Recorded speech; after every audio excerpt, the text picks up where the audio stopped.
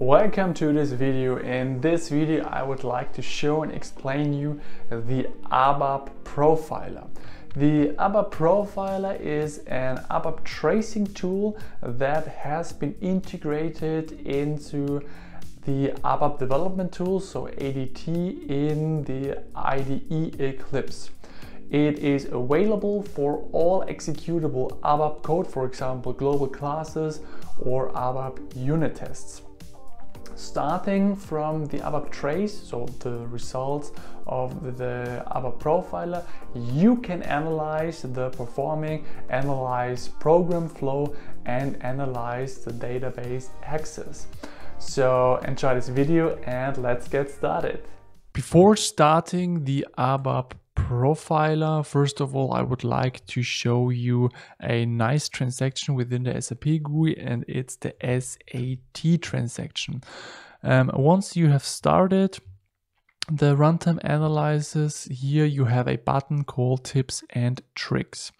If we click there, here you have the possibility to measure the performance for different categories, for different programs itself. So for example, if we go into internal tables and double click on one node, then on the left hand side you will see a program or a snippet and a compared program on the right side. And if you click on measure runtime, here you will see the measured runtime. Okay, in this case both 0 microseconds, but if we for example go to a SQL interface, for example this one, click on measure runtime, here you will see what is the outcome basically. So how long does it take to execute this code snippet and how long does it take to do the recommended version, so the column update in this side.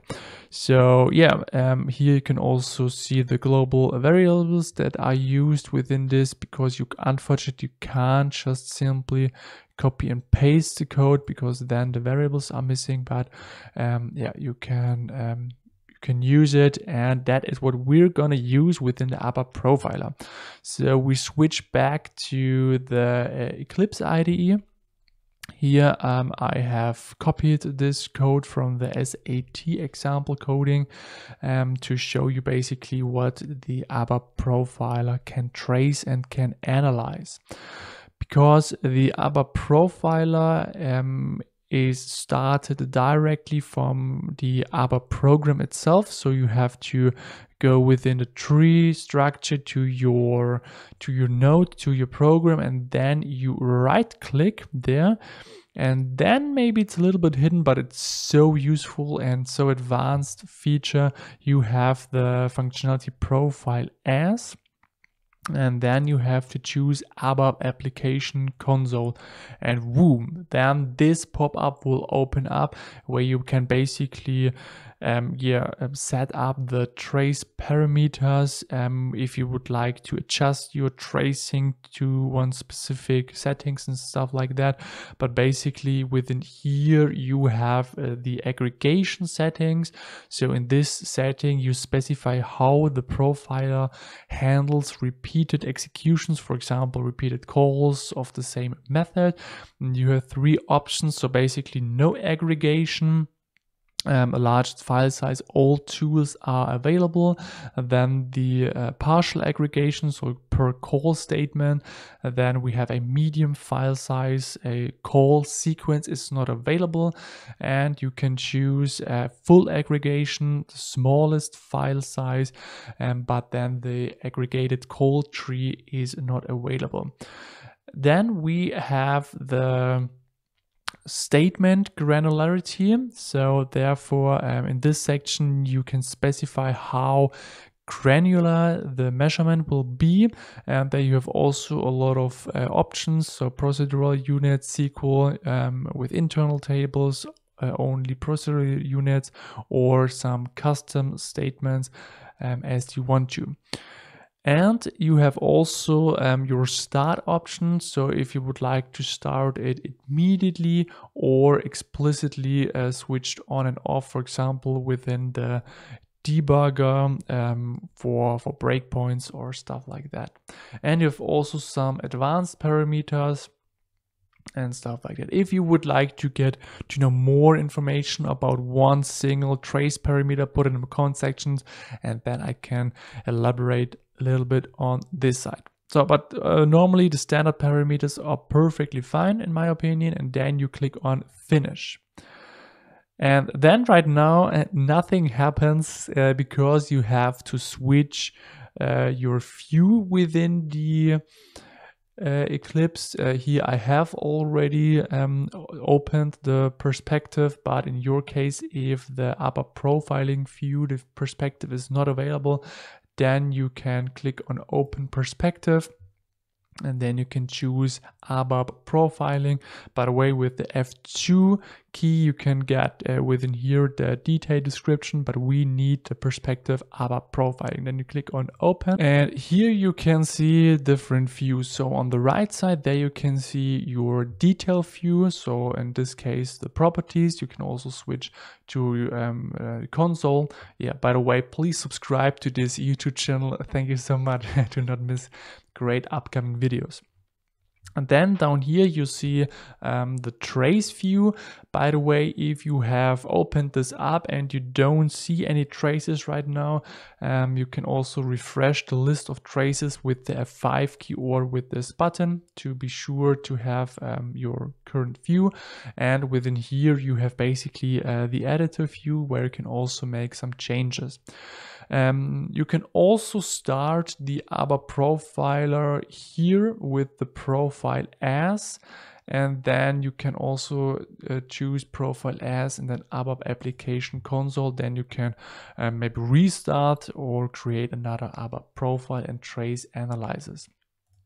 But here we are, and here you can see my started ABAP profiles. And if you would like to open and analyze your ABAP coding, then you have to double click on one entry. So in this case, the last created one. Then basically this will open up. So this is the overview of your ABAP profile where you have some general information, some kind of hyperlinks to the analysis tools and the runtime distribution, and within here different tabs where you can call and see the different tools. What is important here within the runtime distribution, there you can see within ABAP, so the runtime spent processing ABAP code and not including ABAP system programs. Then the database, the runtime spent in the database performing database operations, and within the system, the runtime spent processing ABAP code in system programs. As mentioned, here you have different analysis tools. So the condensed hit list shows the top consumers aggregated to called units, method, forms, etc. If you click on the hyperlink, then you will jump down here. And then, as mentioned, you can see the time and the calls about your program.